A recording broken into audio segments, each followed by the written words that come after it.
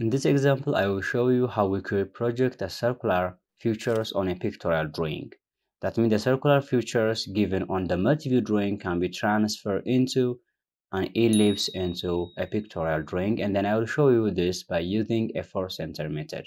Let me show you that how we could construct these ellipses by using a 4-center method. If the ellipse is existed on the vertical plane, we have to just use the center of the circle and then the radius of the circle, just like this one, to construct the rhombus on that plane. If the center of the circle is at this point, let's just mark this point, and then vertically we'll construct one construction line, and then parallel to this axis we can construct this line. Once you construct that, from this to this we'll measure the r, that means with the radius of the circle, and then the same thing for the lower part, it will be just r, and from here to here it will be also r, and from here to here it will be r. So once you get all these dimensions, you can just construct these two vertical lines just like this one, and then the line which is parallel to this axis in this way, and then finally we can get this rhombus.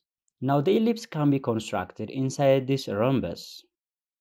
It's known that a rhombus has two opposite obtuse angles and then two opposite acute angles. So if you just look this one, these two angles are obtuse angle, that means they are greater than 90 degrees. And then the other one, the two opposites are acute angle, and then they are less than 90 degrees.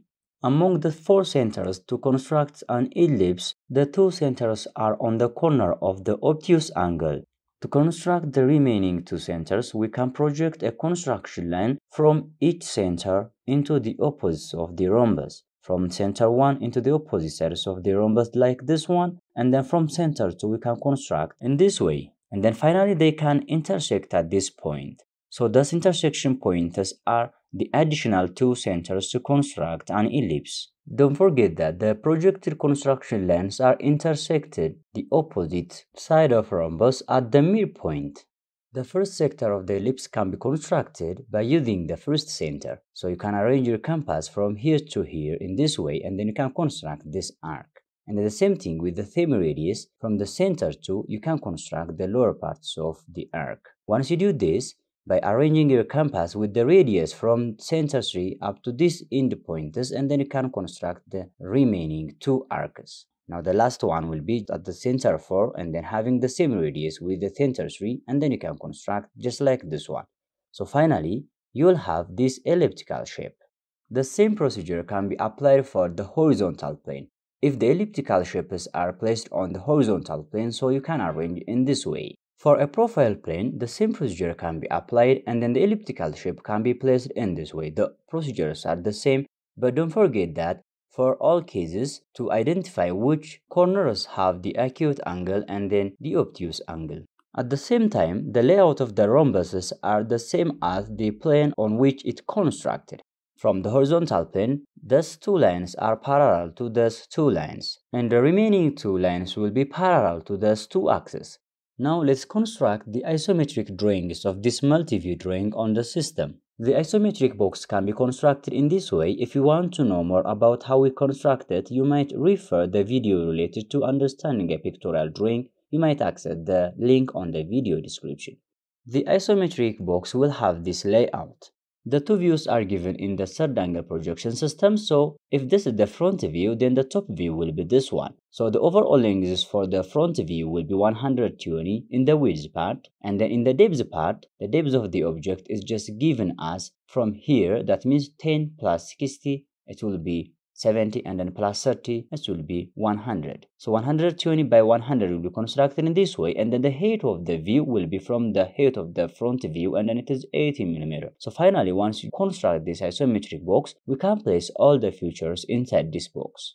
On the front view and on the top view, we have 2 basic features which is constructed with L shape. So we can place the positions of this L shape on both front view and top view just like this one. So the distance is from here to here is just 30 mm, and then from the horizontal part from here to here it is 20 mm, and then at the end from here to here is just given as a 10 mm on the top view. So finally, the place of the L shape on the front view and then the inverted L shape on the top view will be just like this one. So this will be just the basic features of the system, and then you can construct every details inside this part.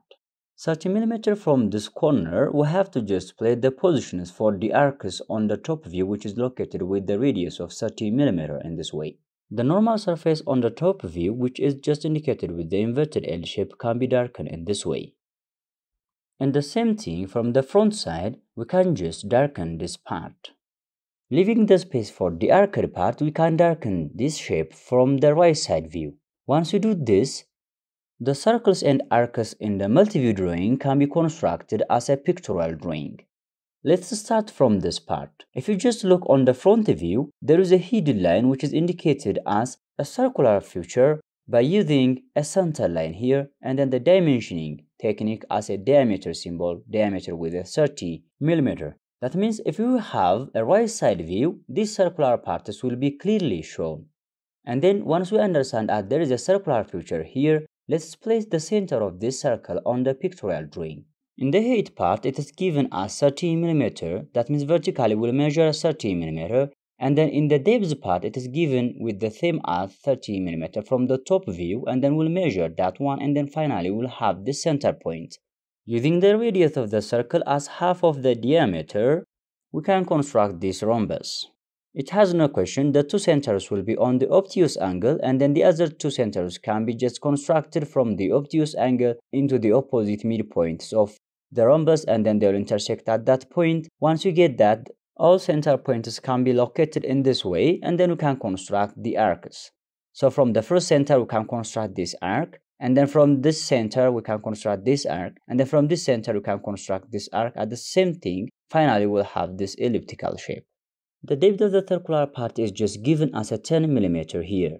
So we can shift all the necessary features to construct the elliptical parts 10 mm in this direction. That means on the parallel to this axis.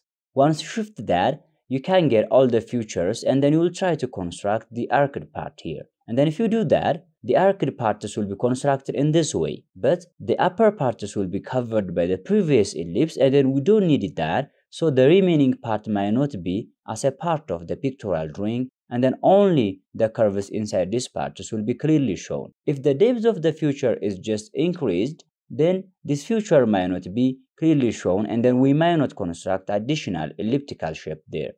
The circular feature on the top view can be also constructed in this way. The center of the arc is just from here to here and then from here to here, so we can extend this length, and then the intersection point will be the center of the arc. The rhombus can be constructed with the radius of 30 mm in this way. The first two centers are on the obtuse angle, that means it will be here and here. And then the remaining two centers can be constructed in this way, and then you can get the intersection point at that portion. In this case, the segment of the ellipse can be constructed by using only one center point here, because we want to construct only one arc here instead of four.